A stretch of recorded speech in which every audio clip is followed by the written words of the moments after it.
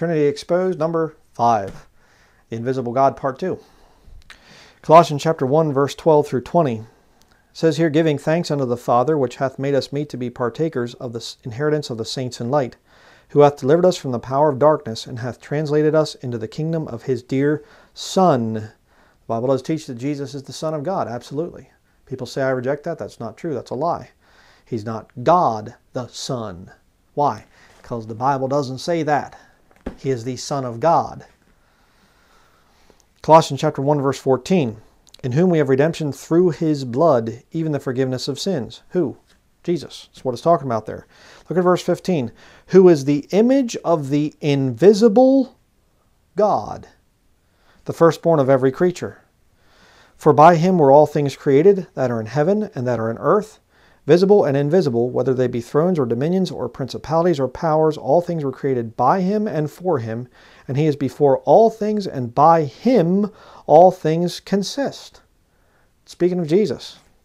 And he is the head of the body, the church, who is the beginning, the firstborn from the dead, that in all things he might have the preeminence.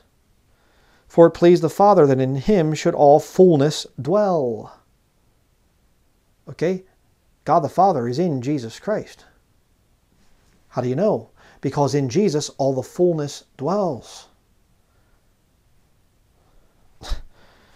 You say, well, no, it's talking a separate thing. Okay, then God's over here, and he says, in you, Jesus, there, everything, all the fullness dwells. Well, then what does that make God the Father, if he's somehow separate from Jesus Christ? It's a problem. Verse 20, and having made peace through the blood of his cross, by him to reconcile all things unto himself, by him I say, whether they be things in earth or things in heaven. For the invisible things of the creation of the world are clearly seen, being understood by the things that are made, even his eternal power and Godhead. Romans chapter 1. Invisible God. Verse 15. Talking about verse 13 there, his dear Son. Verse 15. Who is the image of the invisible God? You say, well, that's Jesus in his own image and things. Jesus wasn't invisible when he was walking around here on the earth. Who is the invisible God? The Father, the soul. 1 Timothy chapter 6, verse 14 through 16. Some more good stuff. That thou keep this commandment without spot, unrebukable, until the appearing of our Lord Jesus Christ, which in his times he shall show who is the blessed and only potentate, the King of kings and Lord of lords, who only hath immortality, dwelling in the light which no man can approach unto, whom no man hath seen nor can see, to whom be honor and power everlasting. Amen. What is it, this light here which no man can approach unto, whom no man hath seen nor can see? It's talking about the soul of the Godhead, God the Father. That's what it's talking about there. That is the invisible God. And the image of the invisible God is Jesus Christ.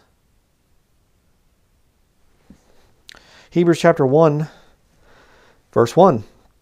God, who at sundry times and in divers manners spake in time past unto the fathers by the prophets, hath in these last days spoken unto us by his Son, whom he hath appointed heir of all things, by whom also he made the worlds, who being the brightness of his glory. What did we just read in 1 Timothy chapter 6, verse 16? Dwelling in the light which no man can approach unto, whom no man hath seen nor can see. Verse 3 of Hebrews chapter 1, who being in the brightness of his glory and the express image of his person. Jesus is the image of the person of God the Father, and upholding all things by the word of his power, when he had by himself purged our sins, sat down on the right hand of the majesty on high. You say, well, okay, but then see, that proves that they're separate. Oh, you got all kinds of problems if you want to try to say that they're separate somehow, that they're two different beings, two different persons. Number one, you have no scripture to support the word persons in relation to the Godhead. No scripture at all. But you have all kinds of other problems. In him dwelleth all the fullness of the Godhead bodily.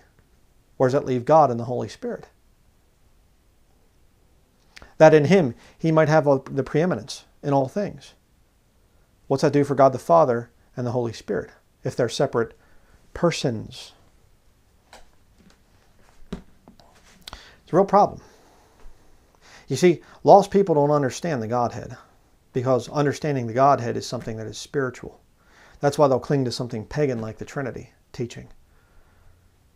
You better be careful what you believe.